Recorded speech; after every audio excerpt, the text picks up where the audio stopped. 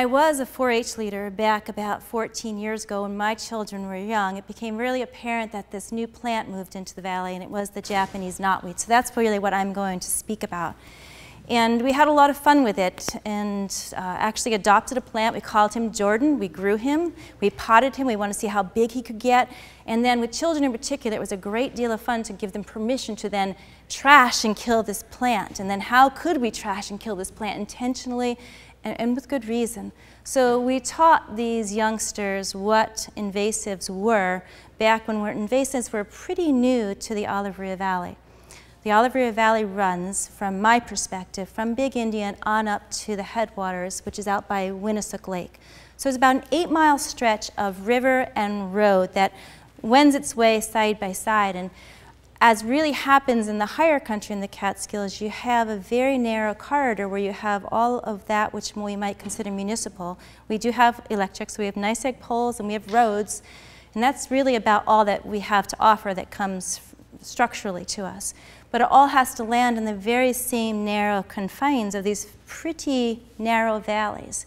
So when we have high water issues, as we now call them, we no longer call them floods apparently, high water issues, it all floods. And we find that our riparian zone, while it seems kind of narrow, our water way is now quite broad. So anything that was in there is either washed down, and that which was above comes down to greet us. And while knotweed and most of these invasives didn't and don't live upstream of us, each time we have one of these flood events, we have to have a tremendous amount of repair done in the valley. And that repair means large boulders, ripped rock, gabions, large trucks, heavy equipment. We lived with, as many of us did who lived here throughout the flood, a lot of the, we had helicopters overhead, and we had the Army Corps underfoot, and a lot of stuff was moving back and forth. And what was coming in each time, particularly with Irene, was a lot of invasives. So as much as we were in the heat of the moment so grateful for all of this help, in the back of my mind and my kids' mind was, oh no, we're knotweed's going to move in. And sure enough, you can watch every single patch where we lost roads and embankments and culverts, where things blew out. You can now see where the knotweed has moved in. So what I had done many years ago when my children were young, and they're now grown, we had at that time mapped out all of the knotweed that was in our valley, and there was very little. It was predominantly in our own hollow, and we actually knew the old German man who's now passed away who had brought it to our hollow as an ornamental. He was an incredible gardener, and at that time it was considered something quite beautiful. And we got rid of it in our little hollow. Well, it came back in strong during Irene or after Irene. But we have started up on it again. And what has really worked in our valley is a matter of communicating with people, telling people what it's about, working with the various agencies, gotten a lot of support, and we've now teamed up hollow by hollow, and we've broken off into spring branches within the hollows to either map it and or start eradicating it individually and on our own. There are different methods of eradication, and these two young men are going to get into it. But my real message here is that it's doable, particularly in our valley because it hasn't won yet. So we are tackling it, and I really believe that we will get rid of it and end up with isolated patches that we'll just be managing. So we are managing it, we are pulling it, we are digging it out. Some folks have gone to the next step and are using a chemical treatment on it. But I would say if you have an area that you feel that you've got an invasive that you don't want, you recognize what it is and why it's not of value to you, I would say jump on it and team up with neighbors, try to get that energy going, and then if you need help, reach out to a broader area, because people will step up and work on it together. And if you can then team up with the Ashokan people, with the Catskill Center folks, there are all kinds of organizations out there now who really are identifying invasives as a problem and recognizing if we can minimize them, at least manage them, if we can't actually eradicate. That's what we ought to be working on. So I sort of set this up as a challenge to you. Learn a few of them. Pick one that's really going to be, something you can get passionate about, and then try to jump on it. And then team up with a few friends and neighbors and see if you can make this grow. And with that, I'll pass this on. All right. I've been the Catskill Regional Invasive Species Partnership Coordinator for a little over a year. I started in February at the Catskill Center last year. And Zach and I, we might think that we work with plants and animals, and we're trying to address these invasive species, and we're trying to protect the beauty of the Catskills and the Adirondacks, which we are, but we're really working with people. We're working with you guys, and if you are passionate about invasive species and you join with other people that are passionate about them, then together we can really do something about invasive species. We can do something about them in our backyards, and we can do something about them in our country, because as Dr. Donahue said this morning, the world economy is global, and that's why we have so many invasive species in New York State, and we'll touch on that to some degree in this talk. So we need to work locally, and we need to think about globally. What are the issues that are really affecting us, and what can we do about it?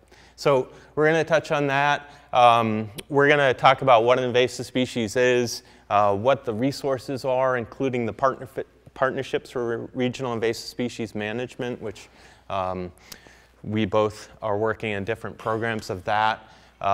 Zach will get into invasive species management plans, and we'll talk about some of the invasive species that we have that are well established in this region, like the Japanese knotweed, and also ones that it would be great if you're looking for, ones that riparian corridors, streams, rivers are susceptible to, and when you're working in your local stream, it would be good if you were aware of what species you should be looking for, and then you know how to identify them and also how to report them, and who to let know, or how you can report them yourself so that you can share that information with other people. So an invasive species is a non-native species that can cause harm to the environment, the economy, or to human health. Invasives come from around the world, so the global economy makes this problem more of a challenge for us. As international trade increases, so does the rate of invasive species introductions. And actually, Dave mentioned the Asian longhorn beetle and how that is an issue, or could be an issue within the DEP properties, and could really kill a lot of the trees of the Catskills. So it's one species that we don't want to arrive in the Catskills region. Why are invasive species a threat?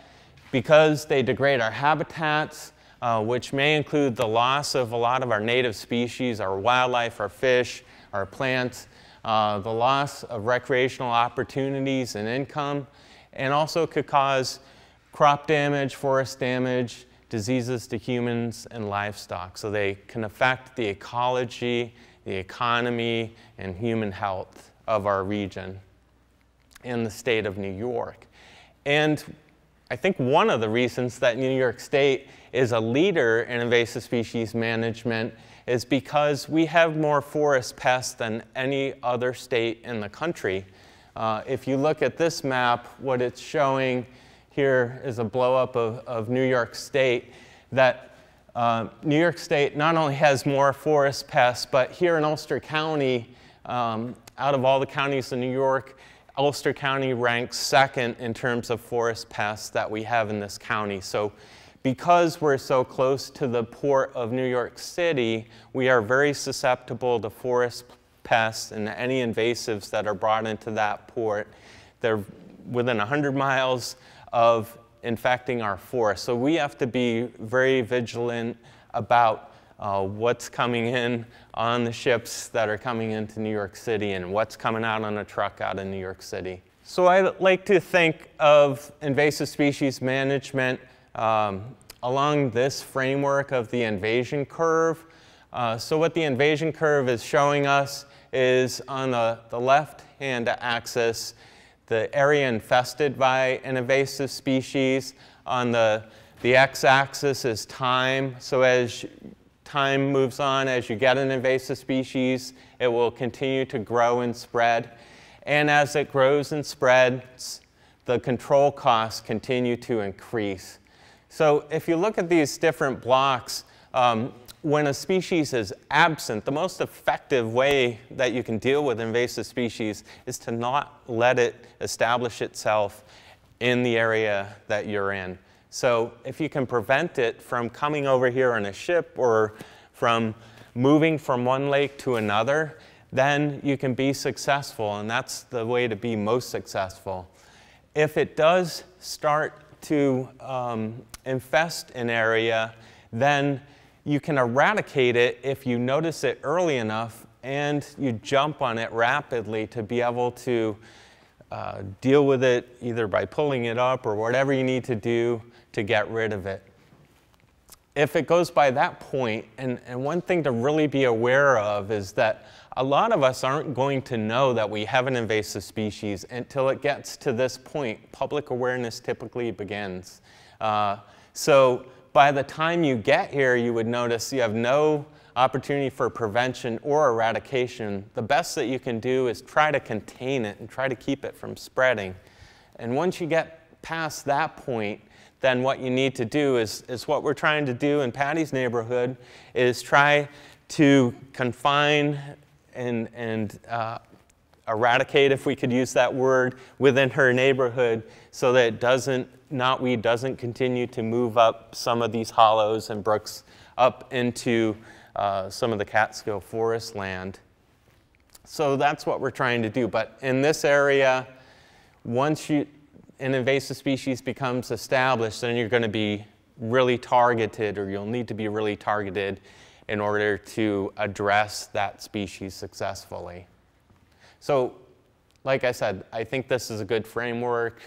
This is how I think about how I do my job, probably Zach similarly. And this is the way that you should be thinking about invasive species. You're not going to eradicate something that's out here, out of the state. So New York State, as I said, has been progressive in dealing with invasive species, and it has established partnerships for regional invasive species management across the entire state. There are 8 of these PRISMs, is the acronym, including Long Island, Lower Hudson, Capital Mohawk. APIP is where Zach works in the Adirondacks. This is the St. Lawrence, Eastern Lake Ontario, PRISM, Finger Lakes, Western New York, and the Catskill Regional Invasive Species Partnership is where I work. And I work in Arkville at the Catskill Center. This is a good resource, New York State Invasive Species website, and you can find information about all of these PRISMs at that website. You can also subscribe. There's directions on how to subscribe to the listservs of each of those PRISMs, where we send out information about articles that we might come across, upcoming events, things that are going on that you should be aware of in terms of invasive species. So this is the CRISP region. It's 3.2 million acres. It includes all or parts of 7 different counties, all of Otsego, Schoharie, Delaware County, and parts of Greene, Ulster, Sullivan, and Orange counties. And green here is the DEC land. They're a major landowner owning 287,500 acres. And then the DEP, shown in pink, it doesn't show up too well here, but they own 156,824 acres, excuse me, within our region. And so they're some of our major partners, the major landowners, but it's not just them, but the people that are using their land. It's important for them to be partners of CRISP. It's important for us to collaborate together and to leverage the resources that we have so that we can deal with invasive species. So the Catskill Regional Invasive Species Partnership, our mission is to promote prevention, early detection, and rapid response, and control of invasive species to protect natural resources. We conduct public outreach and management activities and support research on ecological impact and effective controls of invasive species.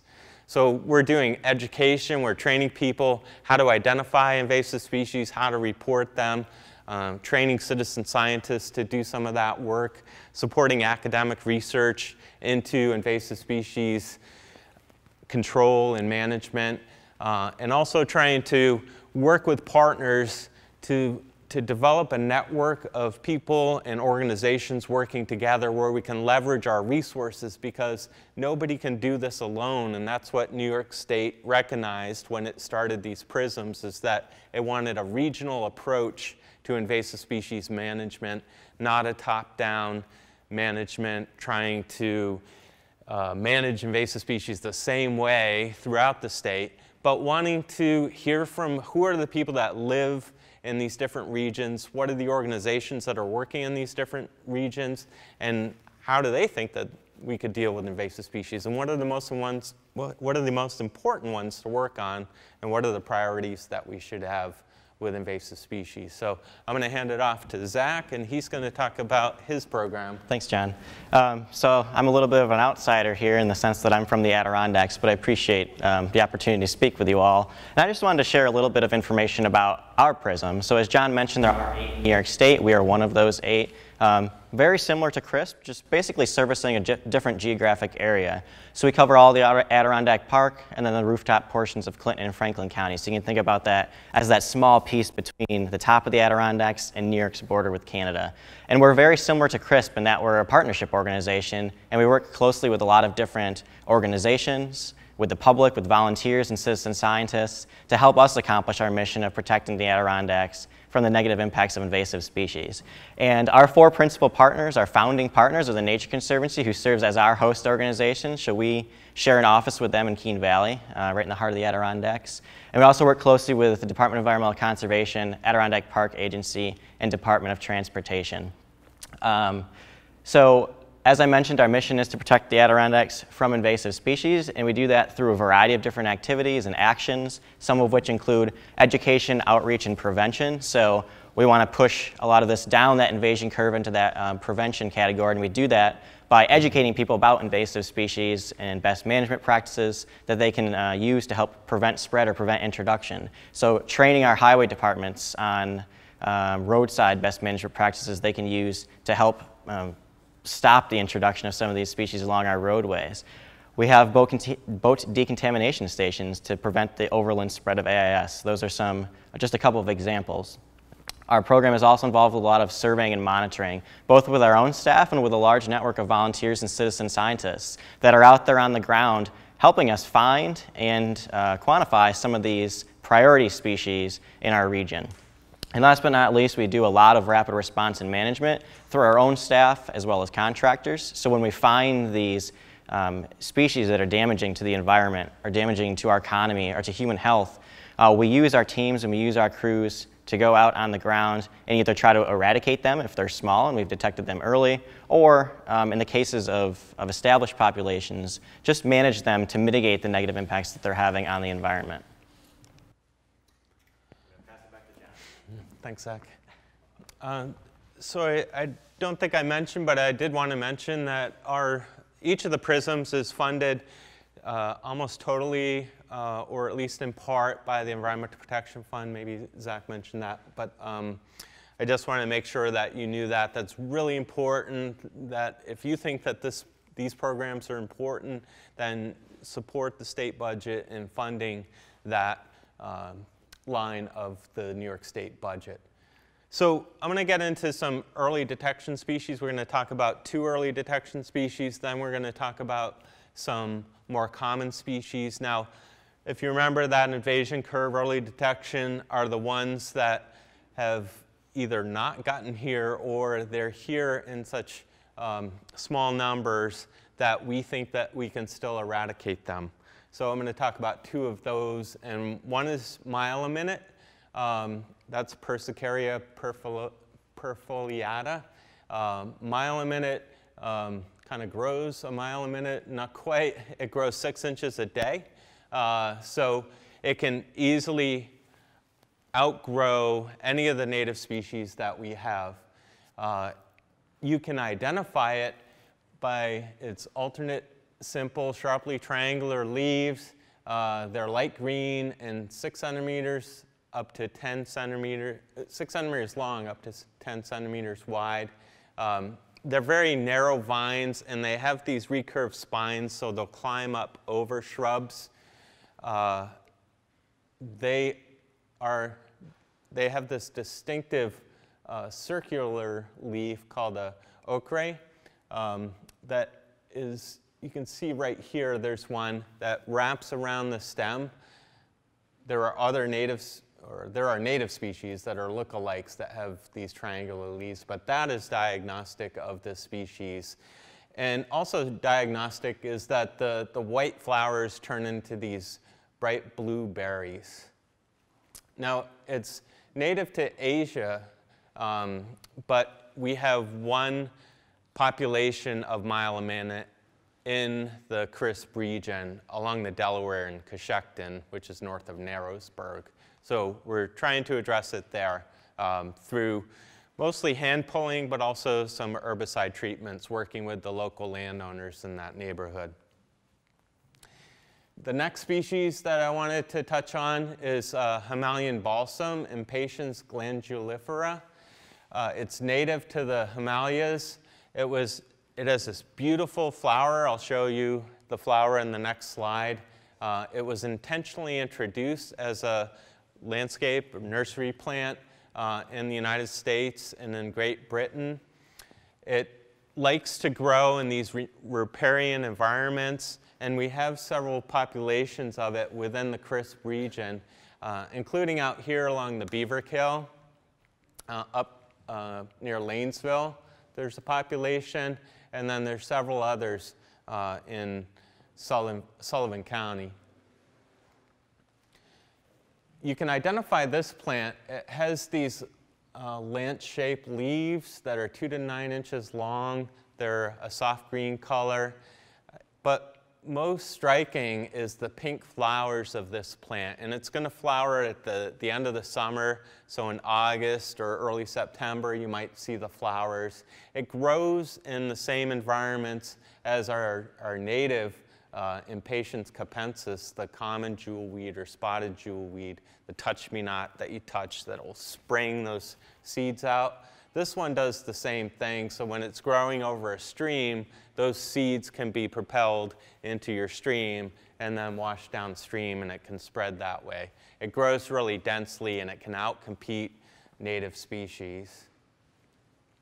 Moving on to a forest pest that we have, Hemlock woolly adelgid. It has these white cottony masses where it lays its eggs and develops its larvae inside these cottony masses. Are all of you familiar with Hemlock woolly adelgid? Okay. It's a very small insect, aphid-like insect, has this crawler phase that can crawl up onto birds' legs and be transported. It can be moved by wind, or it can move from tree to tree. It moves really slowly. It was first detected in Virginia in 1951, and now it's found in 17 states. What it does is it feeds on the xylem of the tree. It drills its mouth parts into the twigs at the base of the needle, and eventually the foliage dies, and because the tree is trying to close that off and treats that as a wound, so it kind of just closes those twigs off, and then the branchlets will die, the needles will fall from the tree. There's mortality usually within 4 to 20 years. It's a slow mortality that may be slowed by cold winters, but it's inevitable. Eventually the trees are going to die. And these Hemlock woolly adelgid populations grow quickly, and there's no resistance within the eastern hemlock, which is our native species. The eastern hemlock range is shown in dark green here. The Carolina hemlock, which is a closely related hemlock grows in the southern Appalachians. Its range is shown in lavender here. The cross-hashed area is the area that's infected by hemlock woolly adelgid. So you can see that HWA has covered about half of the range of the eastern hemlock in the eastern United States. And why is this important? There's no other tree that we have here in the Catskills, or in New York State for that matter, that grows the same, that has the same structure as the eastern hemlock. So if we lose it, we lose that structure, and it jeopardizes a lot of the species that depend on that tree to survive. It's really important wildlife habitat. These trees help to regulate water flow throughout the year. They help cool the water in streams and lakes. They make the water more suitable for trout. You'll have 3 times more brook trout in streams where you have a lot of hemlock trees along the stream. They're aesthetically valuable as a beautiful part of the Catskills, or one of the things that help to make the Catskills and the Adirondacks beautiful. And some hemlock forests are old growth. There are some trees that are over 500 years old, and Michael Kudish has identified 31 old growth stands in New York State, and we're mapping them on GIS, and we want to protect those. When hemlocks die, it opens up an opportunity for other invasive species, and with a lot of these invasive species, you get these cascading effects of one invasive changing the environment and making it easier for other invasive species to move in. I think Zach's going to hit on that later on in the invasive species management planning. So I was listening to some of the birds outside this morning when I was outside. I heard my first catbird, but this is a great time of year to be in the Catskills because migration is happening. So there's waves of birds coming through every day, and there'll be more birds tomorrow versus today, and it's great to be out. Plus there's a lot of plants flowering now, so you get to see a lot of the spring ephemerals, and you got to get out there now. As soon as we're done talking, we'll be outside, so you won't miss it. But these are some of the birds that depend on these hemlocks to survive. The Blackburnian warbler. I mean, look at this warbler. It's an incredible bird, really bright orange colors. You don't often see it because it's way up in the hemlock boughs, but it has an incredible song too. The black-throated green warbler is a bird that is often associated with hemlock forest. The solitary vireo, which I heard went out here this morning, an Acadian flycatcher you have here in the eastern Catskills, also associated with hemlock forest. And each of these birds may be suffering as the hemlocks decline, and who knows what will happen if we do lose hemlocks here in this area. Now, hemlocks are the 3rd most abundant tree in New York State. This is a map of the density of hemlocks in New York State, and you can see some of the highest densities that we have are along the eastern and north part of the Catskills here, and then really dense along the outside of the Adirondacks here. And a lot of these areas are in the upper part of watersheds that provide water supply for a lot of people, not just here in the Catskills, but also in the Adirondacks. So as those trees die, there may be changes to some of those drinking water supplies. But I wanted to point this out because it took me a while to line this up. But if you look at where hemlocks are densest, and then you compare it to where is hemlock woolly adelgid in New York State, which is the next map, this shows all of the towns that have hemlock woolly adelgid in New York State. And you can see, based on this, with the key down here, that hemlock woolly adelgid first moved into New York State in the 1980s and 1990s, first moved into the Catskills in the late 90s, then has slowly spread throughout New York State. But it hasn't, throughout parts of New York State, I should say, but because I want to say that it hasn't gotten to a lot of New York State, including those really dense mature stands that are in the Adirondacks. So it moves so slowly that we actually have this window of opportunity to do something about hemlock woolly adelgid, where we haven't in the Catskills with things like emerald ash borer. And this is a map of the observations of hemlock woolly adelgid within the crisp region, which is shown in green here, outlined in green. You can see that all of these squares and these circles, green and yellow, they show where we have observations of hemlock woolly adelgid. This is from IMAP Invasives, which is a program I'm going to talk about a little bit later. But you can see that there's a lot of hemlock woolly adelgid here, but as you get up into the northern Otsego County, up near Cooperstown, they don't have hemlock woolly adelgid yet, or at least we haven't documented it yet. We want to have more people out there looking.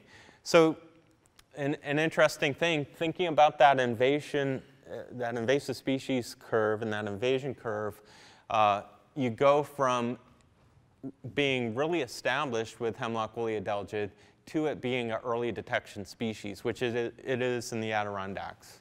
So our management of it is different depending on where it is. Moving on to the next invasive species, one that's dear to Patti's heart, and I know dear to a lot of yours, is, or maybe the bane of yours, is Japanese knotweed. And this is what it looks like right now. It's just starting to come up, kind of looks like asparagus, but has these really thick stems. The leaves are starting to come out. It has these purple spots on the stems of it, and that helps you to recognize what it is. Again, the purple stems, if you cut them open, then you'll see that they're hollow, but they're also segmented. There is these segments across the, when you cut it in cross-section, you can see it. It does look like bamboo to some degree, but the leaves in bamboo are really lance-shaped versus in Japanese knotweed, they're more heart-shaped. There is some variability. There's variability in the size, in the shape, but it has these zigzaggy stems that you want to look for. It flowers the end of the summer, early fall, and you'll see these big areas of the Beaverkill out in the western Catskills or even along the Esopus. You'll see these big, dense populations of Japanese knotweed. And as Patti was saying, it really seemed to spread after Hurricane Irene, Tropical Storm Lee. And what it does is, as you break pieces off of it, each of those pieces can reestablish, reroot itself. So if you have a big flooding event during the summer or late summer, as it breaks apart, then each of those pieces is washed downstream and can establish itself on the bare soil from the flooding events. And it makes streams more susceptible to washing out. It makes more or less stable stream banks. As you can see from this picture, this is the root structure of native plants. When streams start to wash out, stream banks are really resistant to erosion if there's a lot of native plants that are there. But Japanese knotweed has these big, thick rhizomes, and it doesn't hold the soil the same way. And then each of these little rhizomes, as I said, as it breaks apart, then those can reestablish themselves downstream. So it can outgrow the native species and shade them out, and then it makes the stream banks less stable over time. So it's really important that if we can control that in some areas and we can identify where those areas are, that we try to do that and to protect some of the headwaters that we have in the Catskills. So what can you do about it? I think it's really important that you learn about what invasive species are out there and which ones are most important and what you can do about them. And one thing that you can do about them, if you can identify invasive species, is that if you come to one of our trainings or one offered by any of the prisms around New York State, there's this program called IMAP Invasives, where you can report in an online database the invasive species that you see. And you can either do it on your PC, or you can take your smartphone out in the field, and you can take a picture of something. You can upload it into this database. An expert will look at it, verify that it was what you think it was, and then that gets entered into the database as a dot. So looking at hemlock woolly adelgid again here, what we see are these green dots are confirmed observations. These square, orange squares, I should say, are observations where the location wasn't exactly noted. These green spots are areas where the location was either GPSed or somebody used a smartphone. And the other thing I would point out is that these yellow circles are spots where the observation hasn't been confirmed yet. And these get sent up to people, usually at DEC in Albany or at IMAP Invasives, who will look at the picture that you took and confirm that it was what you thought it was, whether it was hemlock woolly adelgid or Japanese knotweed or whatever it was that you reported. Number one, it's right in Boyceville. And I know it's a hemlock woolly adelgid. I don't know why I got a yellow dot at it. Yeah, so it takes, there's actually one of the Himalayan. I didn't have a picture because I don't have a smartphone. Okay, yeah. Well, it takes a while. What I was going to say is some that I've reported, it takes a while for them to confirm the observations. So, so we can check on it. Maybe we can send them an email. So maybe you could document it again, is take a picture and then send it in with them. So the importance of this is that it's not just you guys reporting it, but it's also that this is what I use to look at, well, what are the things that I should be working on? What are the things that are so abundant that I can't do anything about versus things that are just moving into an area? It helps us to strategize what's out there, what's around us, helps us to really understand where we are along that invasion curve. So you can go to the website, imapinvasives.org. You can find out about trainings. I'll show you the trainings that we have here in the CRISP region. And you can also, this focuses on hemlock woolly adelgid, but what we really need are people that are able to identify invasive species and monitor them, help us to monitor them, and report that information. So we're doing a lot of trainings of citizen scientists to locate, for instance, hemlock stands, and to monitor those hemlock stands to see, are they infested with hemlock woolly adelgid? Do they have elongate hemlock scale, which is another invasive pest? What is the status of the trees? Are they healthy? Are they not healthy? We're putting all that information together, and we're using that as a strategy to figure out what are the stands that are most important in the Catskills and what are the ones that we need to protect going forward, and how are we going to protect them. We're developing a hemlock woolly adelgid phenology protocol to look at the life stages of hemlock woolly adelgid through the year.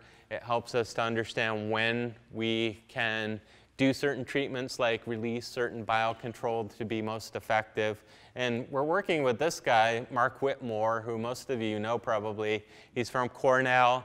He has a lab that he's starting at Cornell to be able to raise biocontrol. He's been going around the state raising awareness about hemlock woolly adelgid and that we can do something about it.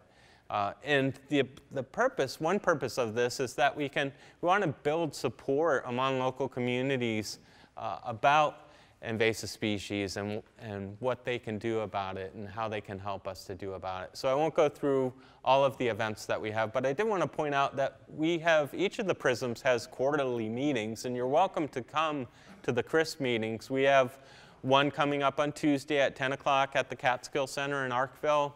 You're welcome to come to that. If you want to learn more about invasive species, we always have a speaker. We're always networking and talking about what works and what doesn't. And we have a number of IMAP invasives trainings, including one will be on June 3rd at the Catskill Interpretive Center in Mount Tremper that I'll be leading with Meg Wilkinson from the IMAP Invasives group. Good resources are www.catskillinvasives.com, which is our website, our CRISP website, and then we have a Facebook page, Catskill Invasives. So I'm going to hand it back to Zach, and like he's a relay. going to talk about prevention. Thanks, John. So when we think back to that invasion curve, which we keep going back to because it's so important, and it really is a great way to illustrate the work that we do and how we decide to do our work. If we remember the most effective and most efficient point on the invasion curve that we can address invasive species is at the beginning. It's the prevention category. So making sure that some of these plants and some of these insects and animals don't arrive here in the first place. Or if they are here, at least preventing spread from invaded to uninvaded areas. So what I wanted to do is kind of go through a couple of what are basically simple steps that you can take to help prevent or minimize the spread of some of these species. And this certainly isn't an exhaustive list, but it's just hitting some key things that are not overly burdensome, relatively easy actions that you can take on your properties or just changes in behavior that positively influence invasive species spread prevention. So Patti had a lot of great points when she started, and one of them that resonated with me was talking about how Japanese knotweed was introduced near her property as an ornamental, which is such a common story for a lot of these species, and it's something that we have seen historically a lot. Thankfully, in New York now we have some regulations that prohibit a lot of these plants from being sold and introduced and planted, but there are others out there that are still known to be invasive, yet they're sold in nurseries, they're available for sale, so you can't find them. So, Why so? Why don't they take them out? That is a good question. So there's a extensive process to go through and identify, believe it or not, what is invasive enough to take off the market. Well, some of them are proven facts. Yep. Yeah, so there are some that are proven facts, and there are others that there isn't enough scientific research available yet, but we have an idea, a pretty good idea, that they're invasive. Yep, exactly. So one of the easy steps is to not use those invasive species in your gardening and landscaping and focus more on using natives and even non-invasives. So things that aren't going to escape cultivation, things that aren't going to take over natural areas, and species that in reality are going to provide the greatest benefit for wildlife, and a lot of them are still very pretty and attractive. If you do a lot of recreation, it's pretty easy to spread some of these plants, both on land and in water. So if you're hiking or bird watching or doing anything outdoors, an easy step is to clean your boots or clean your equipment or your clothing to make sure that you're not inadvertently spreading around small little seeds in the soles of your boots or attached to you or attached to your dog or something like that. So just brush yourself off, clean your boots before moving between areas. It's a really simple step and one that I try to do whenever I'm out and about. And the same goes for aquatic recreation. So if you're boating or fishing, when you leave a lake, make sure that you're checking your watercraft and you're checking your gear, making sure that there aren't fragments of plants attached to your trailer or vessel, making sure that there's not standing water in your bilge or your live well that could harbor small-bodied aquatic invasive organisms like the zebra mussel or spiny water flea, things that we can't see but can live in that water and be spread from one water body to another. So taking those simple steps or visiting a decontamination station if they're available in your region, or even just spraying your boat off at home, all of those things are really great steps that you can take to prevent the spread of some of these species.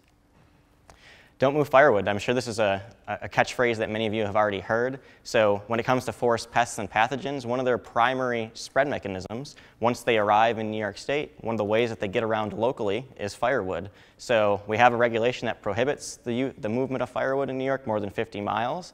But if you want to take it one step further, just buy local, find firewood where you go. Don't take the risk of moving your firewood because it could be harboring inside the larvae of invasive species or invasive insects. And last but not least, managing small infestations to limit their spread and minimize the impacts that they're already having on the environment. And this will lead into some of the discussion we're going to have later on. But this is a great thing that you can do on your own properties or by getting engaged with a PRISM and participating in a management event. So by addressing invasive species, by managing them or treating them, you're slowing their spread across the landscape. It's recognizing that, yes, they're here, but we can slow their advances, and it's particularly important for some of those early detection species that John mentioned earlier. So things that aren't already widespread, if we start to address them where we find them, maybe we won't just slow them down, but we'll eradicate them. And a lot of these species are relatively easy to manage if they're caught early, but that is the key, is catching them early. And I want to point out something that Zach was talking about. This PlantWise brochure talks about some of the alternatives that you have when you're thinking of buying an invasive species. There are native alternatives that you could use that might flower at the same time, might have the same color flower, might have the same structure of the species that you're interested in. So pick up these, share them with your neighbors. There's lots of alternatives out there. So in terms of, we're going to talk about biological control a little bit. So I wanted to just hit on this, that you can't just go to Japan and grab a species and bring it over to New York State and release it as a biocontrol. You need to go through a long process, and there has to be a finding of no significant impact. That this is regulated, you have to get a series of permits in order to release a biocontrol here in New York State.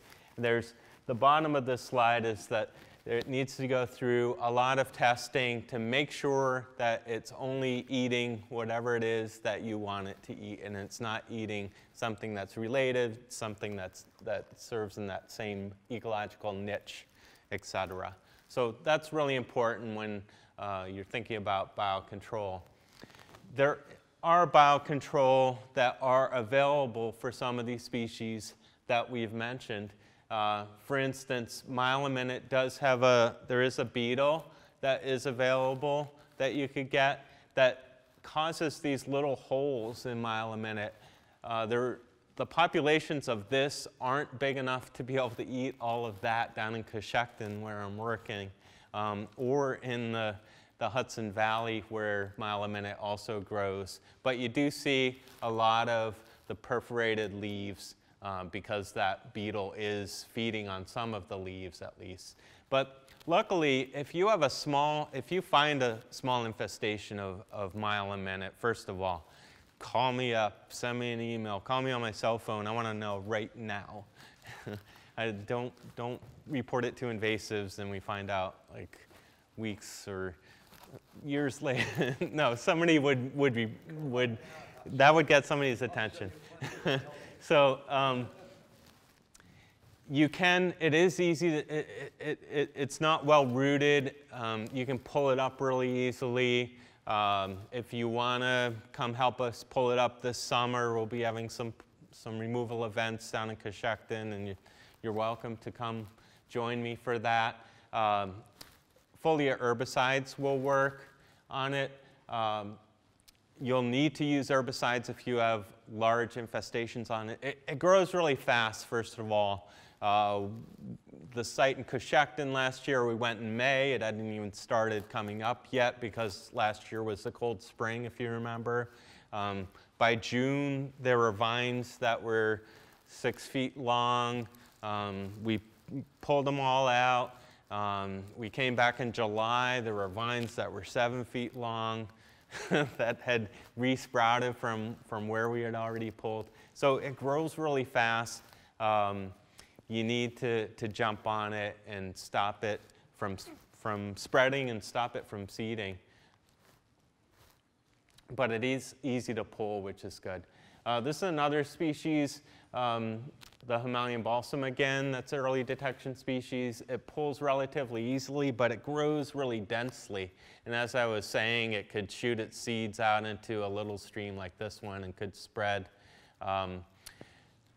It has large leaves, so herbicides If you use a foliar application, it has a lot of leaf area to absorb all of that herbicide.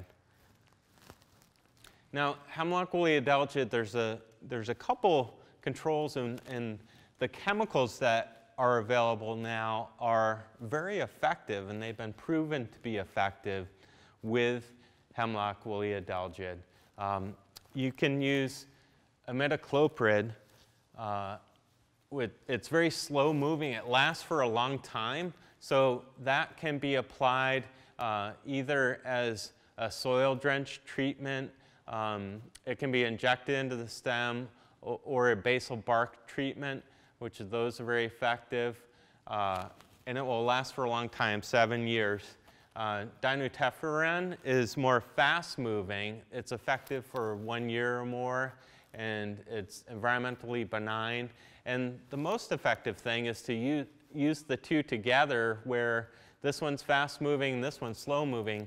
So you only need to treat the trees like once every 7 years or so. It's not that you need to go out to each of these trees and retreat them. These are things that you can use in the forest environment, and they're being used by New York State Parks and other organizations and agencies.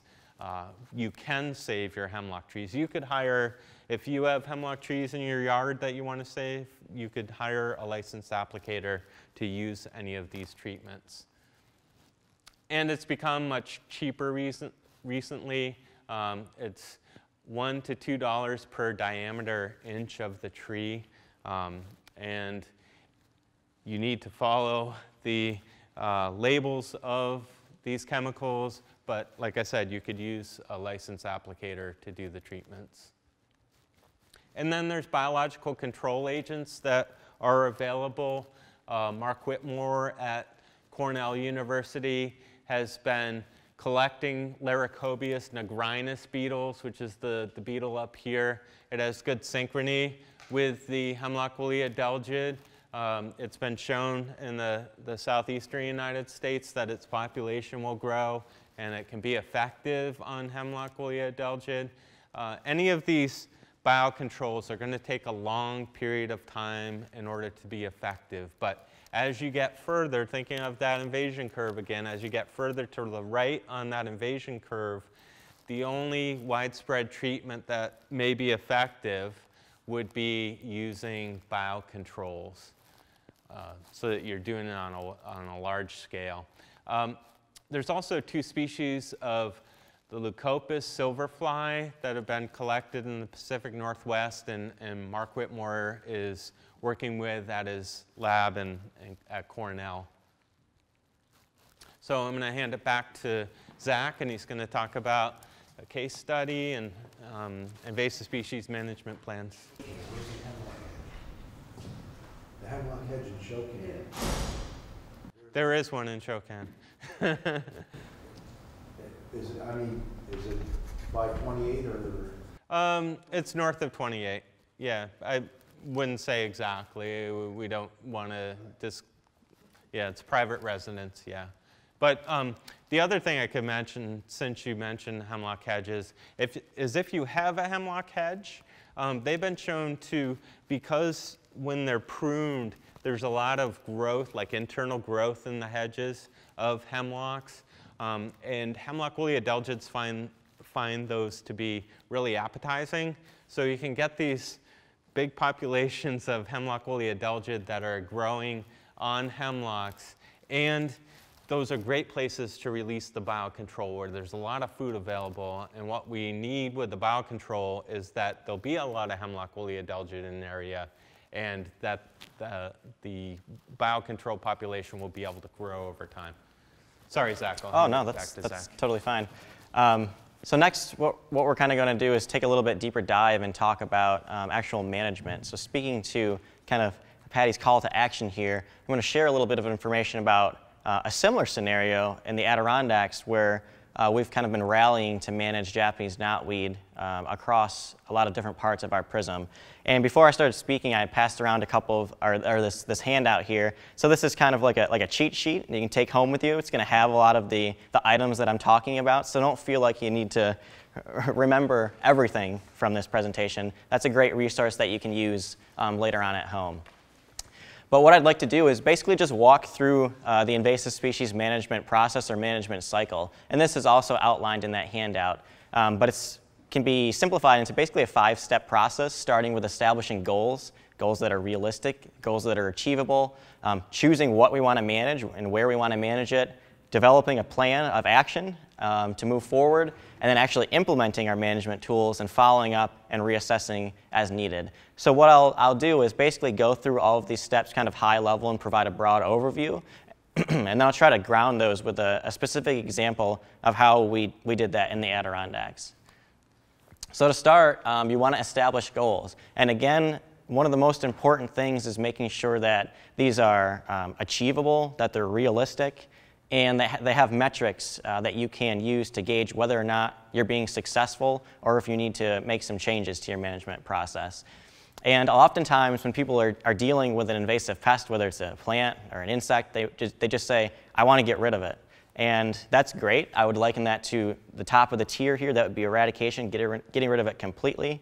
But it is important to recognize when we think about that invasion curve, depending on where the population is or where the species is, getting rid of it might not always be possible and might not always be a realistic, achievable goal. So there are multiple levels of control you might strive for, starting with the golden standard of eradication at the top of the pyramid, all the way down to nothing. So getting ahead of myself. So eradication would be eliminating all invasive plants and their seed sources or propagules from an area, with a limited likelihood that you're going to have to go back and address that again in the foreseeable future. So that is the gold standard. Unfortunately, it is not always achievable. If something is well established on the landscape, it spreads readily, produces a lot of seed, that might not be a target for eradication. But if it's something like the mile a minute, where maybe there's only one infestation in the prism or in a large area, that might be something we would seek eradication for.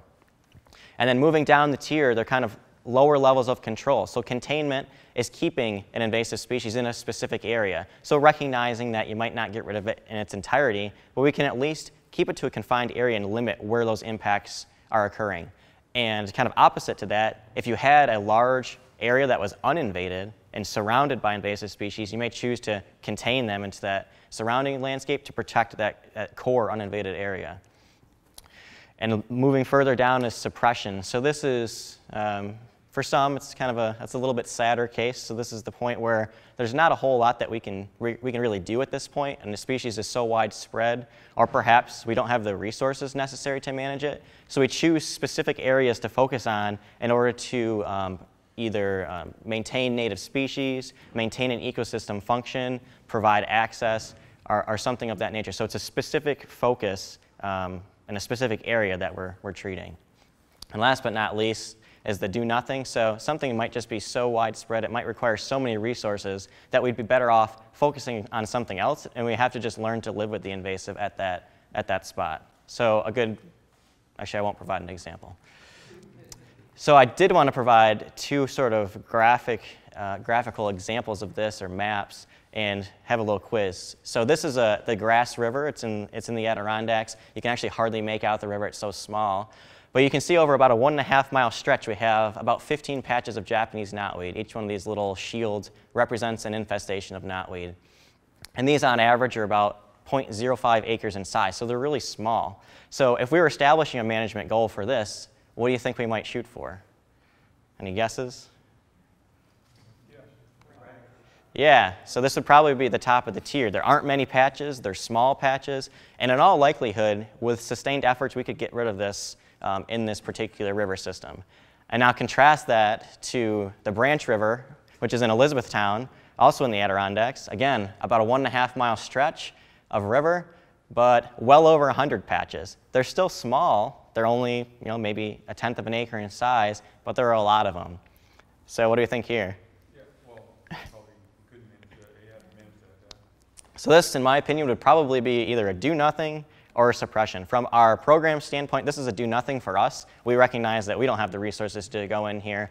But if you were a private landowner on this stream and you had knotweed in front of your house, you may choose to suppress that particular infestation to maybe maintain the view shed or provide access to the river, but recognizing that it's going to continue to be around you, it's going to continue to try to move back in. So that's going to be an effort that you're going to have to maintain essentially into perpetuity. But you could certainly reduce the levels to the point where it's not having significant impacts to your property. So that's one example.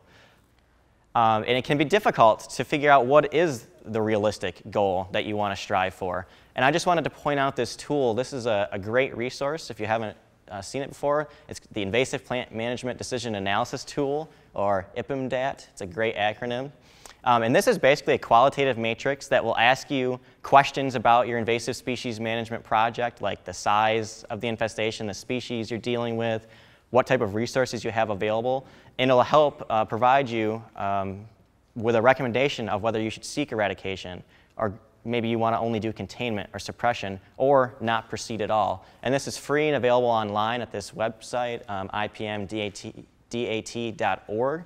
And I would highly recommend, before undertaking any invasive species management project, regardless of scale, that you just take a quick look at this and maybe plug in some information and run your project through that planning tool. Because it can help make sure that what you're getting into isn't going to be unachievable. You don't want to continue to throw resources at something only to find out you're never going to be successful in the first place. And we've had that experience a couple times, unfortunately, when we weren't using this tool. So for the Adirondack Park, for our program, we recognize that our PRISM, which you can see outlined here, is a 6.5 million acre PRISM. Over the course of about 10 years of surveying, we documented a lot of knotweed patches, which is no surprise. It's a widespread plant in New York.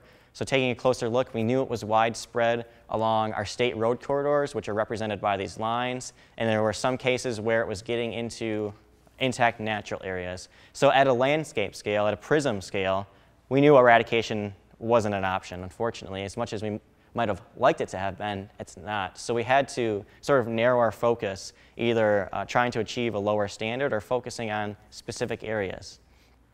We also know that the Adirondacks, much like the Catskills, is rich in natural resources. So we have a lot of protected lands, a lot of wetlands, of lakes and ponds, and of particular interest are our rivers. So 30,000 miles of rivers and streams in the Adirondacks. And I think everyone here probably knows the impact that knotweed can have to rivers and streams. So that was something that we kept in mind when we were setting our goals and recognizing that that was a resource we really needed to protect. Because all it takes are small patches of knotweed like this, as we know. A high water event comes through, it puts them into the stream, they're deposited in the stream banks, root, and you end up with something like this. So this is what we were really hoping to avoid or prevent with our management work. So our goals, just broadly speaking, kind of qualitative goals, we wanted to protect our riparian corridors and areas of conservation value. And the way that we chose to do that was to engage in those river systems with management. And those that had few known occurrences, which is qualitative, but few known occurrences, we're going to try to eradicate knotweed from those systems. But areas like the branch, where it's well established and there are a lot of patches, we recognize that we can't get rid of that, but maybe we can contain it. And it sounds like when Patti was talking about some of the river systems here, you might still be in this number one, where you do have the opportunity to eradicate from some of these systems. So it's great to be thinking about these things now, because of course the longer we wait, the harder it's going to be, and the further up we're going to get on that invasion curve. So depending on your particular management project, you might need to do some prioritization. And that might be prioritizing species or prioritizing infestations or both. So this slide is kind of talking about species. And the example I provided is spotted knapweed versus Japanese knotweed. So in the Adirondacks, I would argue that both of these are widespread, and both of them have impacts. However, we're only focusing on, well, not only, but we're focusing on Japanese knotweed. We're not focusing on spotted knapweed. And the reason for that is because we prioritize Japanese knotweed higher based on some of these criteria outlined in the bottom of the slide. For example, the severity of the impact.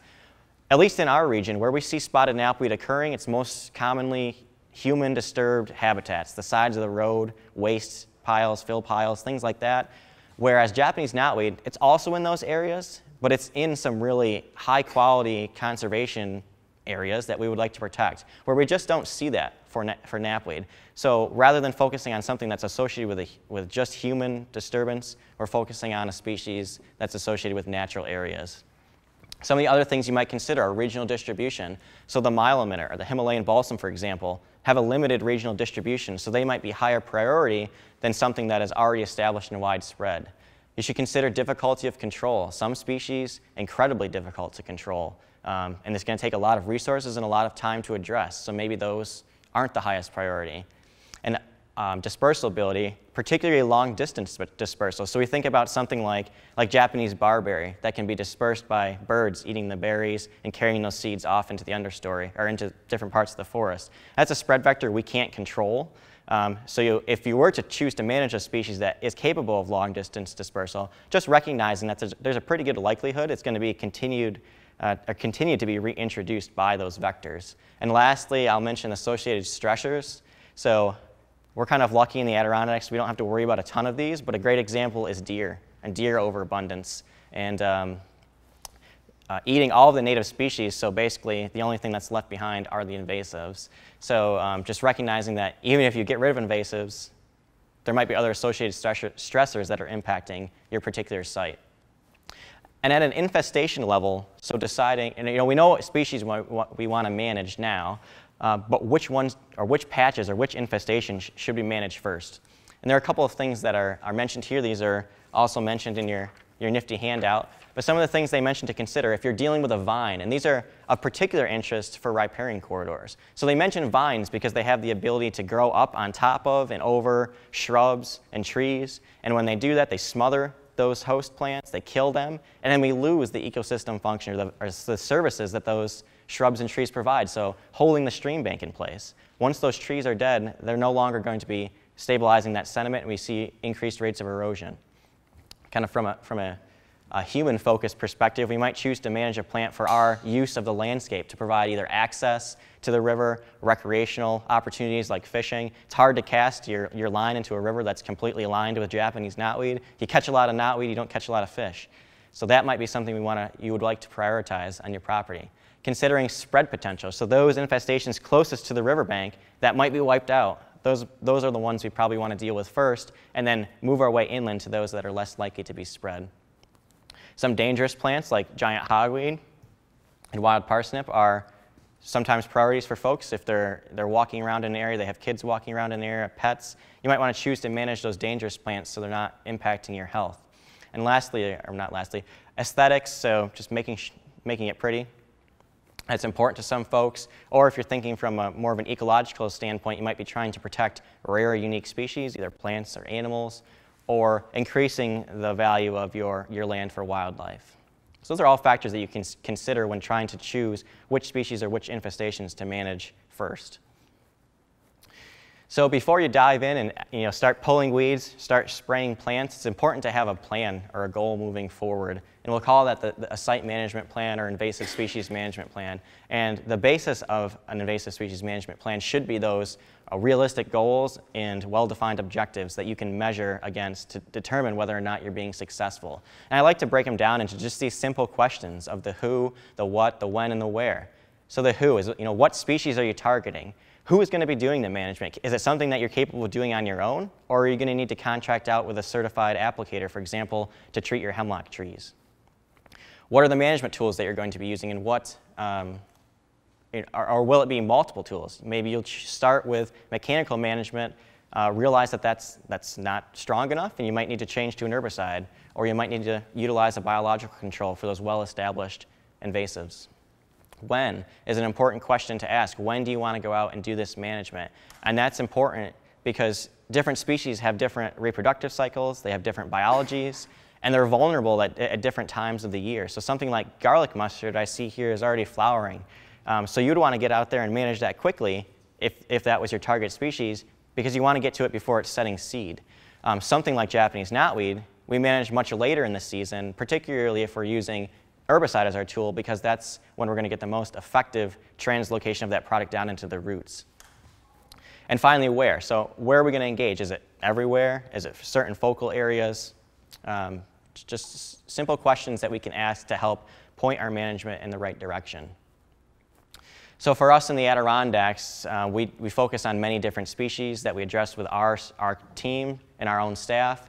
We use a variety of different tools, actually all 3 of these listed here, and are targeting species specific to their biology at different times of the year across the prism. So it's kind of a broad management plan, but just to provide some I guess, real-world examples. So when you're actually going out there to implement the management, this is kind of a nice figure, I guess, that walks through the process of managing an infestation. The ideal scenario is that you have enough time, you have the resources, you can just go and treat the whole thing in one shot. That's great. Sometimes that's not feasible or it's not possible. Either it's too large of a patch or you might not have time. And in that instance, what we would generally recommend, this is speaking really to plants, is that you would work from kind of the leading edge into the core. And the reason for this is that by addressing these small satellite patches or little outliers, you're halting the spread of that infestation, you're slowing it down. And it's also these little outliers that are most likely to expand the most quickly. So in the core here, this invasive has really already used up all of its habitat. It's there, it's having impacts, but it's not going to really take over any new area. Out here, there's a lot of white space around here where it can still expand. So we want to stop that now when the plants are, or when the infestations are small and easiest to address. So we work from the exterior into the core. For us in the Adirondacks, managing Japanese knotweed, I'll talk about a couple of the tools or management techniques specific to this species. If they're small populations, you can do some mechanical control, so digging up the plants. I will say that it is a really tough plant. It has an incredible root system and its lateral distribution. So where you're actually seeing plants coming up out of the ground, those roots might be sticking 40 feet to each side underground. And in order to effectively manage this, you need to get rid of all of that above ground and below ground material. Anything that's left behind is going to send up new shoots. So digging up all those plants, bagging them, that can be one of the management tools that we implement for small populations. But most of the time, because we're working at a landscape scale, and we're dealing with some larger patches, we'll use herbicides as our primary treatment mechanism. And we want to be selective as possible. I think that's important to mention, even though it's, I'm sure, on all of your minds. We don't just want to get rid of the invasive plants. We want to promote the recovery of native species at that site, or desirable species. So by using the stem injection technique, we deposit a small amount of herbicide into that hollow cane. We remember the inside of that is hollow. That herbicide goes directly into the target plant and is not going to affect any other vegetation around that. So that's one of the tools we use. For plants that are too small to inject, we'll do a foliar spray using a backpack or handheld sprayer, very selective to those invasives. And we're using, for both of these, a glyphosate-based herbicide product. Last but not least, your management process doesn't end at treating. You still need to follow up and monitor and assess the impacts that your management had. So here are just a couple of kind of primer questions, things you can ask yourself following treatment. So number one, was it effective? Hopefully yes. If it was, that's great. Continue down the same road. Or maybe if you've reduced the population enough, you can use a less, maybe you can transition from using chemical means to mechanical with fewer plants. Is follow-up treatment required? In most instances, it's going to be required for the first few years. It's pretty rare to get rid of an invasive plant in one shot. Usually you're going to have to follow up for at least 3, maybe 5 years or more. And anything that's left behind, if you don't follow up, it's just going to reproduce and expand, and you'll be back at square one. I always like to check for off-target impacts. So did we unintentionally impact native vegetation? Are we seeing impacts to the soil or to water? If there are, that's not good. Let's figure out ways that those can be mitigated, or maybe we need to change our actions. And last but not least, are desirable species recovering at an acceptable rate? So remember, we don't want to just get rid of the invasives. We want to see this return to as close as possible of the community that it was prior to invasion. And if natives aren't recovering at an acceptable rate, maybe we'll do some active restoration, like planting or depositing some seed. So in our region, we visit all of our sites annually after management. We visit them for several years, several consecutive years, to document whether there are invasive plants still present. Here's that same site the following year. There were some plants present, so we did do a small follow-up treatment with a foliar spray. And we collect pretty rigorous data. This is certainly not something that is necessarily required if you're treating plants in your own property, but we collect GPS data to document whether or not invasive species are still present after management and changes in size. And we can use that to build these graphs. And I just wanted to share this as an example to show you all that if we do address some of these species early, we can get rid of them. So it's not a lost cause. And I'll walk through just quickly what each one of these bars represents. So gray bars, these are data errors, or we failed to visit a site. That's kind of no data. We can ignore that. These red bars, these represent the first time a site is identified on the landscape. And I should mention that this is specific to our Japanese knotweed. So these are new sites that we've documented. Orange bars represent the initial treatment being performed at that site. Yellow bars, these represent follow-up treatment. So we had to treat for second, third, fourth, fifth, 10th year. And then my favorites are the green, the blue, and the purple. These represent sites that, upon follow-up inspection, have no invasive plants observed for 1, 2, or 3 or more years. And we don't consider a site to be eliminated or eradicated until there have been at least 3 consecutive years of no invasive plants observed. So the general trend that we'd like to see over time is the red, orange, and yellow bars going down, fewer of those, and more of these green, blue, and purple bars. And that's not exactly what we've seen here, but we are moving in the right direction. Where last field season we documented 11 sites as being eradicated, not too bad, could be better. 4 that had no plants observed for 2 years, and 18 that had no plants observed for 1 year. And one thing I will point out that just speaks to the importance of reassessing and doing follow-up monitoring is that if you're looking at this graph, one thing you might notice is that these green, these blue, and the purple bars didn't really start to show up until 2014. And there's a reason for that. We've been monitoring our sites for several years, for many years, and it was in 2013 that we really started to recognize that we weren't seeing these plants disappear at the rate that we were hoping for.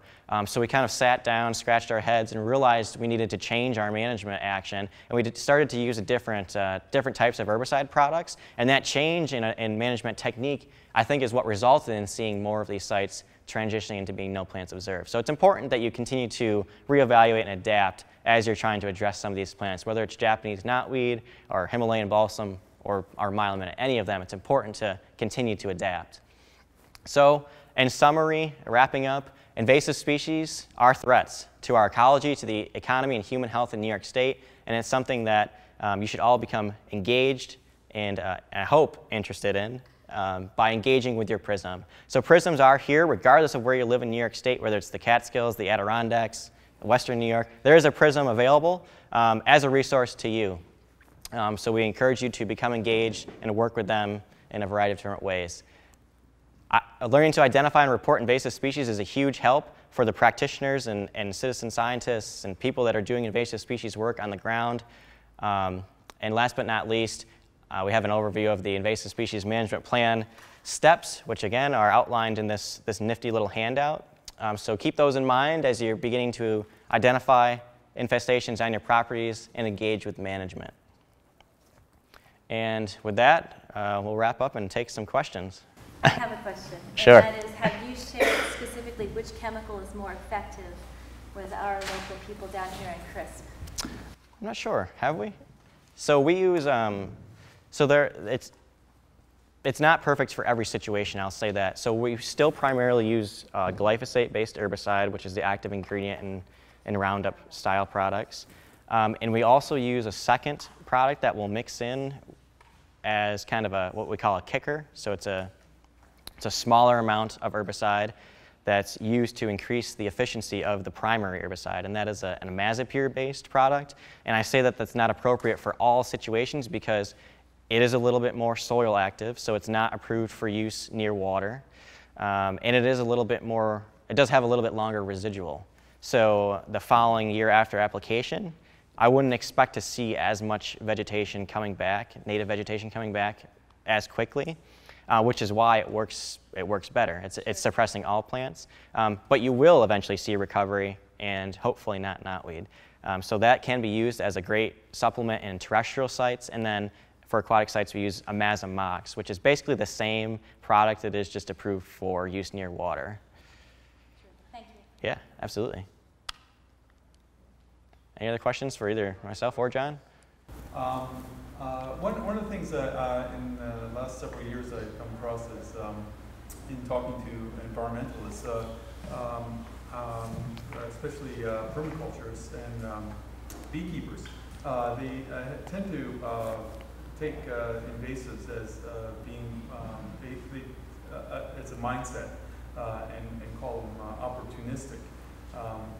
And they believe that instead of considering them invasive plants, we should see how we can work with them instead.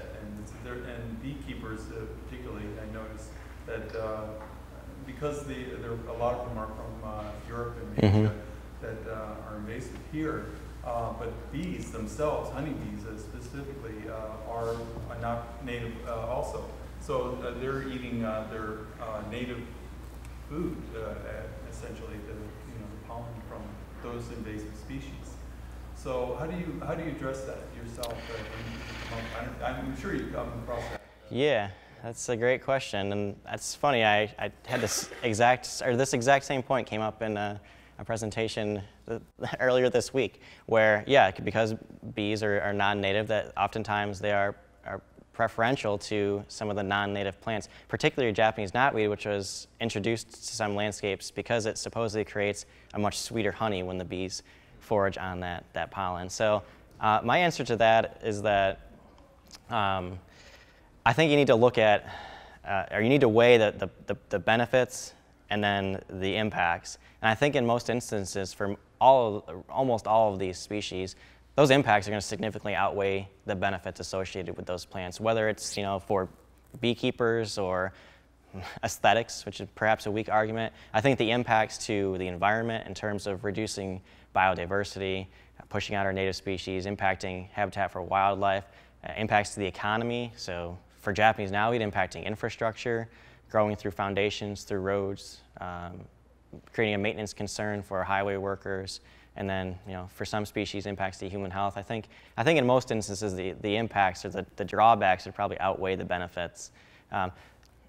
And I think it's also important to stress for at least some of the species that we can do something about them. I think a lot of times when people have that mindset, they think that there's nothing we can do. They're so well established, they're here to stay, and that we can't do anything. And perhaps that's the case for some, but we still have a lot of opportunities for action. So I think it's important to stress that. I don't know if you have anything else, John. Yeah, I would just say it's thinking about it holistically versus, everybody could have their own little niche of things that they're interested in. But if we want to protect the ecology and the economy of the Catskills, then we need to weigh, as Zach was saying, the cost and the impacts of a lot of these invasive species. It's not always a clear choice, and we're making a value judgment about what we think is important.